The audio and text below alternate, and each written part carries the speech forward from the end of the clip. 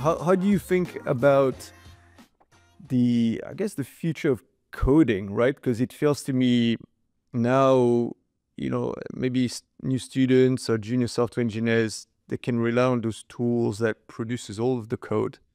So how can you assess that somebody has learned coding, has learned the fundamentals and understand what's spitted out? Because often what's spitted out is often correct.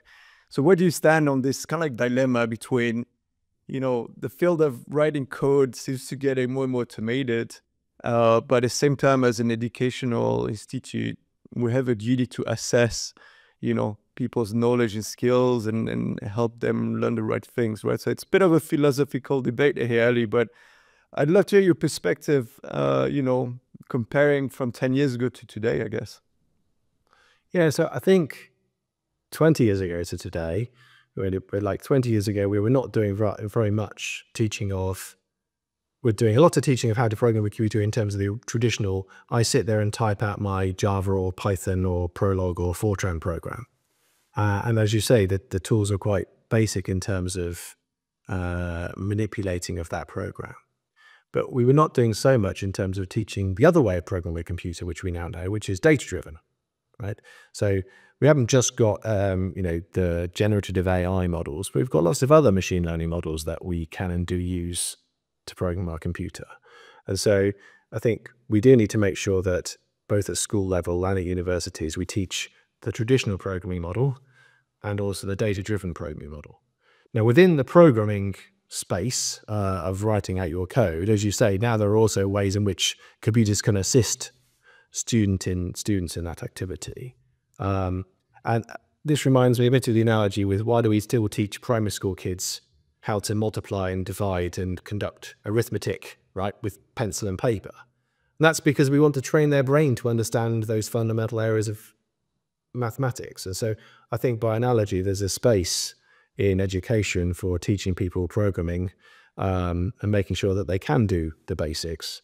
Even though, we can give a primary school kid a calculator and they can use it, we still value that. And we think education is important and they can do those operations themselves. But then at some point we shift gears in education, right? By the time we get to sixth forms and universities, many exams allow calculators. And by analogy, I think, there's a space for assessments to also include the use of those tools as well. And so we need to do, I think, some assessment that looks at the fundamentals, some assessment which you might say, because many of our graduate students do go into industry and industry careers, is more representative of the work that they're going to go to in the end. And we have to be cognizant, of course, of that worry that you've just expressed of, do our students, how do we make sure they've really demonstrated they're understood what has been produced in an interaction with an LLM other than it looks about right? That's super interesting because it sounds like, if we use the maths and calculator example, there's a bit of a tension between we want to teach you maths on pen and paper because it teaches you about problem solving or it's a very structured way of learning. But at the same time, if you just want the answer, the calculator is the best way to do it. The tool will give you the right answer faster.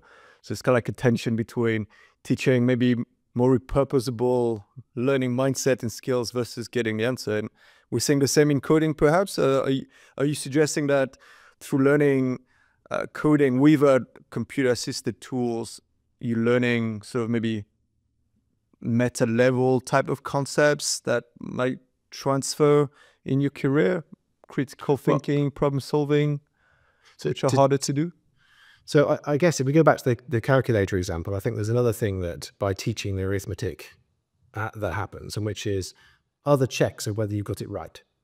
So it's very easy for the calculator to miss out a decimal point or to switch two numbers or not actually press a key for a number.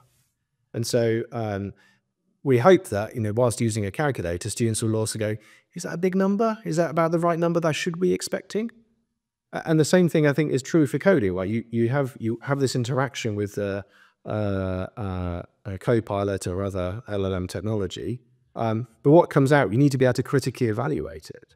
And also to a certain extent, I did spend a little time with Copilot, admittedly some time ago, asking it to do some security code, right?